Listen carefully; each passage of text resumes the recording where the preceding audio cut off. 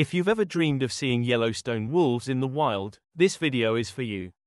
I'm taking you inside the Understanding Wolf experience, sharing what wolf biologists teach you, and giving a real look at wolf watching from the legendary Lamar Buffalo Ranch. Get ready for a quick tour of the entire experience. Our journey started with a flight into Bozeman Yellowstone International Airport, a beautiful, mountain lodge-style airport that is relatively small but cozy and welcoming. From there, it is about a 2.5 to 3 hour drive to Lamar Buffalo Ranch. While a bit long, the drive is scenic, passing through mountain valleys, with amazing mountain views in the distance. Once inside the park, you are surrounded by nature and, of course, buffalo. It is not uncommon to suddenly find yourself in the middle of a bison jam. Herds often use the roads as easy travel paths. If you do encounter them, obviously, stay inside your car, keep a safe distance, and wait patiently as the herd passes at its own pace. While it might add time to your drive, it's also one of the most memorable and uniquely Yellowstone experiences, being eye to eye with these iconic animals, feeling their size and presence, just feet away. After some time, we finally reach our destination, the Lamar Buffalo Ranch. This is where we stayed for the 4-night, 5-day program. And while rustic, it is a pure privilege to stay here. The Lamar Buffalo Ranch is a truly historic, isolated location that puts you right in prime wolf country. It was originally established in 1907 to help preserve the American bison, which had been nearly hunted out. In the early 1900s, park managers counted only about 25 bison remaining in Yellowstone. And as you saw, the park is now filled with them, currently over 5,000 in population. Today, the ranch serves as a historic field campus for educational programs run by Yellowstone Forever and the National Park Service. And it is a perfect location, where you are immersed in the heart of the Lamar Valley, one of the best places in the park for seeing bison, elk, wolves, and other northern range species. Accommodations are basic here. Both the bathroom and kitchen are shared facilities. Meals are not included, so you bring your own food to cook, and store everything in the refrigerators and shelves in the shared kitchen. Each participant stays in one of these individual log cabins. They each have beds, a propane heater, and reading lamps. If desired, you can rent sheets and sleeping bags from the ranch. At this time of year, there is often snow, and being in the remote Lamar Valley, surrounded by mountains, the nights are magical. The sky is super clear, and stargazing is a must. As mentioned, the bathrooms are shared facilities, separated by gender. Surprisingly, the showers had great water pressure, and could get super hot. A nice way to end the day, after trekking in the cold, looking for wolves. After settling in, the next morning starts right before daybreak. The core of the program is field time, and each day, much of the morning is spent traveling throughout the park, to areas where the wolves were last spotted, or seen heading to. Upon reaching a potential spotting location, we used high-powered scopes and binoculars to scan the vast valley for movement or tracks. Much of the time is spent waiting, and scanning to see if you can catch a glimpse, as the wolves cover a lot of ground when they are on the move. But at this time of year, there are a number of avid wolf followers throughout the park, and we were constantly on the radio, sharing information on sightings. Even if you do not find the wolves initially, the beauty of the park is worth the trip. As you can see, it is cold. I think the average temperature when we were there was about 14 degrees Fahrenheit, so make sure you bring the appropriate gear. Dress in layers, moisture wicking on the interior, and waterproof outerwear. Also make sure you have good, waterproof hiking boots, warm socks, gloves, and a hat. A lot of people had heated socks, which was helpful, because we found our feet got cold quickly, standing outside on the frozen ground. Also, the Understanding Wolf program is rated as a level 3 in activity. This means be prepared for lots of hiking or snowshoeing, up to 5 miles a day in high-altitude conditions. And it was true. We pretty much had to hike to various spots, looking for wolves, and then each day, there was an after-lunch hike to see different key sites in the park. During the day, we also met up with other wolf organizations. On the first day, we were provided an educational talk by a representative from the Yellowstone Wolf Project. The Wolf Project studies these animals year-round in the park. She explained how wolves were reintroduced in 1995, and how that decision transformed the entire ecosystem. We learned how packs work, how researchers track them, and what challenges wolves face today. After that talk, we were rewarded, spotting our first wolf in the wild. Though grainy, even with the powerful scope, it was still a thrill. And after that success, we returned from our morning out in the field, back to the Lamar Buffalo Ranch, where we ate lunch, and listened to a guest lecturer. Then, it was time for our afternoon hike, so everyone got geared up again, and we trekked out into the valley. Our destination was a large beaver dam. The hike was a great reminder that Yellowstone isn't only about wolves and bison. Beavers play a huge role in shaping this ecosystem too. Beavers are true ecosystem engineers. By building dams and lodges, they slow down streams, create ponds, and form wetlands that support birds, fish, amphibians, and an incredible diversity of plant life. Their ponds provide habitat for moose, waterfowl, and even help regulate water flow during dry seasons. Interestingly, when wolves returned to Yellowstone, elk behavior changed, allowing willow and aspen to recover along streams, which in turn helped beaver populations rebound. And as we explored the area around the dam, we even came across a beaver skull, a subtle reminder of the circle of life, and how every creature, even after death, shape and nourish the Yellowstone ecosystem. The next day, we were up early, with a similar routine of trekking through the park and scoping for wolves. This time, we had amazing success, and the entire group was overjoyed. Our scopes had locked onto a group of wolves moving across the range. It was a perfect snapshot of what we were looking for in Yellowstone's wolf country. We observed how they travel with purpose. Wolves can cover 20 to 30 miles in a day, and every movement is tied to survival, patrolling territory, trailing elk, or checking on pack members. If you look closely, you may see the subtle size differences between the older and younger wolves, and how they move as a coordinated unit. In addition, you can clearly see the color variations within the pack. We have some gray individuals, and some darker, nearly black wolves. Although the same species, they have a different gene makeup, and the black wolves originally came from Canada as part of the Reintroduction in 1995. Yellowstone research has shown that the most successful breeding pair is a mixed pair, one black, one gray. Their pups statistically survive better. So many packs are now mixed. Outside Yellowstone, black wolves make up roughly 1% to 10% of the population. In Yellowstone, it's often almost half the wolves in some years. Before this reintroduction, wolves were absent from this area for nearly 70 years, and watching them like this feels like witnessing history in motion. Since their return, scientists have documented entire volumes of wolf behavior, family loyalty, complex communication, and even individual personalities. Each pack has its own story: dominant breeding pairs, pups learning the landscape, and the constant push and pull of living in a wild ecosystem. And speaking of wolf pack stories, one of the most memorable moments we had in the field was meeting Rick McIntyre, widely considered the foremost expert on wolves in Yellowstone National Park.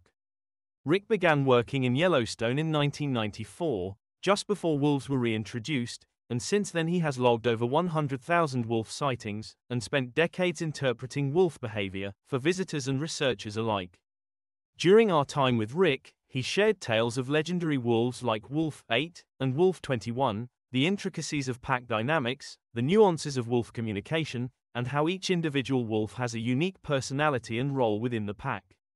He illustrated how the reintroduction of wolves changed the ecosystem, and how wolves reshaped Yellowstone's landscapes and wildlife communities. Even more exciting, he let us know that his best-selling non-fiction series, The Alpha Wolves of Yellowstone, is now being adapted into a feature film, so the stories we heard are soon going to reach an even larger audience. It was a little under wraps, as far as who was going to play him in the movie, but Matthew McConaughey was the rumor. After the seminar, it was back to spotting wolves, and the afternoon was just as amazing as the morning. This time, we were mesmerized by some wildlife dynamics, observing the wolves close to a few bison. Bison are some of the largest land-dwelling mammals in North America. A bull bison can weigh up to 2,000 pounds, and a cow up to 1,100 pounds, making them incredibly formidable prey. The wolf pack seems to circle around them, eyeing up the situation, but ultimately nothing happens. The bison seem unaffected, and not worried about the wolves. Hunting a bison is a highly hazardous endeavor for a pack. Wolves can easily get kicked, gored, and stomped to death by bison. A single kick from a bison can deliver a painful consequence, such as a broken jaw or other serious injury that can threaten a wolf's survival. Wolves are risk-averse, and focus on the most vulnerable prey to minimize injury. Nearly all documented bison kills are made in late winter when the bison are vulnerable due to poor condition, injury, or youth. That afternoon, we were able to see wolves traveling quickly alongside a river. It is remarkable to see how effortlessly they navigate the landscape. Wolves know every drainage, every ridgeline, every path through the park. What's also remarkable is that each generation of Yellowstone wolves inherits more than genetics, they inherit traditions. Packs teach their young specific travel routes, hunting strategies, rendezvous sites, and even which nearby packs to avoid. These aren't just instincts, they're learned behaviors passed down like family knowledge. That afternoon, Jeff Reed, co-founder of the Cry Wolf Project, presented their cutting-edge research that uses advanced recording technology and AI to decode wolf communication. They've also turned their findings into an artistic music project called Five-Toed Wolf, blending real wolf-inspired sounds into an album to support wolf conservation. And the afternoon hike was a moving experience, as we headed out to visit one of the original wolf acclimation pens, the Rose Creek Pen. Just a little over a mile hike from the Lamar Buffalo Ranch, this is truly a walk through wolf history. A mecca, of sorts, to one of the 4 pens used to reintroduce wolves to the park in 1995 and 1996. Along the way, we reach a field covered in antlers and skulls from elk and bison. We learn about the Trophic Cascade, where the reintroduction of wolves impacted the elk population, which in turn affected woody plant growth. Most of the antlers collected here are from bull elk shedding their antlers from late winter to early spring.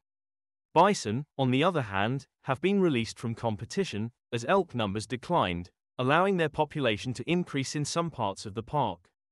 After some time, we reach our destination. We see the pen up ahead and begin to understand why biologists chose this spot in 1995. Rose Creek sits in a perfect wolf habitat.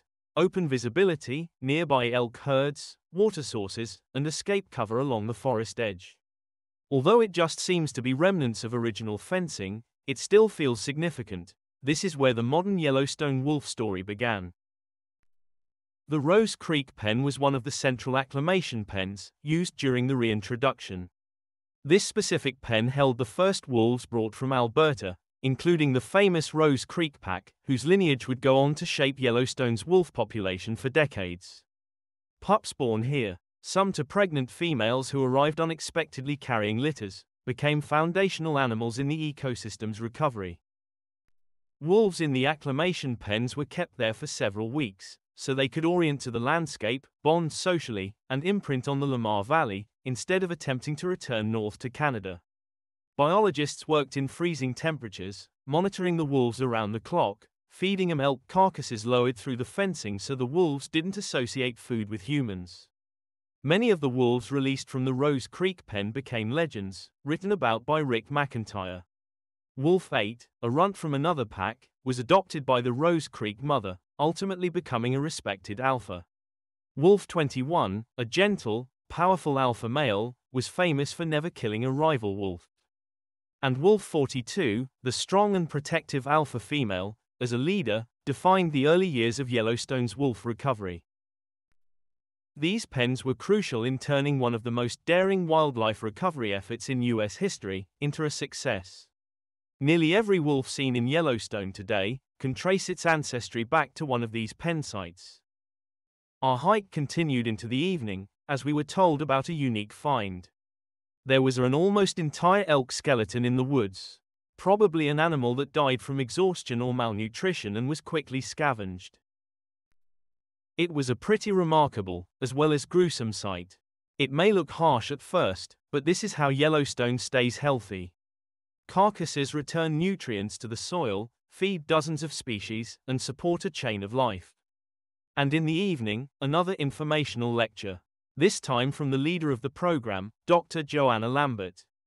Our final day there was once again even more rewarding than the last. We hiked in some beautiful scenery, looking for wolves. We also learned about identifying different animal tracks in the snow.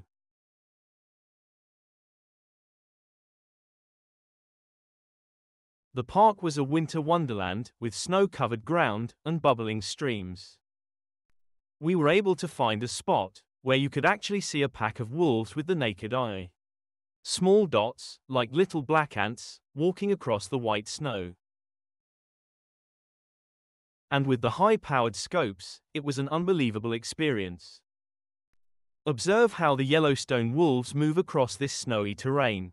Their ability to travel efficiently is a key adaptation for survival. Large paws, with wide, fleshy pads, function like natural snowshoes, distributing their weight over the snow. This makes travel far easier for them than for the primary prey, the elk or bison. This efficiency is amplified by their narrow, streamlined bodies and their social habit of traveling single file. The wolf in the lead expends the most energy to break the trail, but every subsequent wolf saves energy by stepping into the previous animal's tracks. This allows packs to cover long distances every day. And if all of those wolf sightings, lectures, and excursions were not enough, our final hike took us to an abandoned wolf den. Although dens are usually used year after year, this abandoned den was believed to have been dug in an emergency. Thus it was no longer being used. It still had some remains around, a skull and some antlers. Some of these items would have been used almost as toys for the young wolves. A few members of our group were brave enough to crawl in and take this video. It was surprisingly fairly large, almost with a few rooms, large enough for a mother wolf and her pups. Wolf dens are the birthplace of every pack's next generation.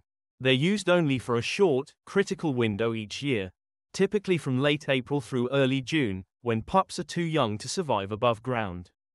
Dens give the mother a protected, hidden, temperature-stable place to nurse and shelter her newborn litter. So, is the Yellowstone Forever, Understanding Wolf program worth it? If you are genuinely passionate about conservation, willing to brave the winter cold and the activity level 3 hiking, and want to blend hands-on wolf watching with high-level academic learning, the answer is an undeniable yes. It's an immersive, once-in-a-lifetime experience that transforms you into an educated witness of the ongoing story of Yellowstone wolves. Thanks for watching. Please like, follow, and subscribe.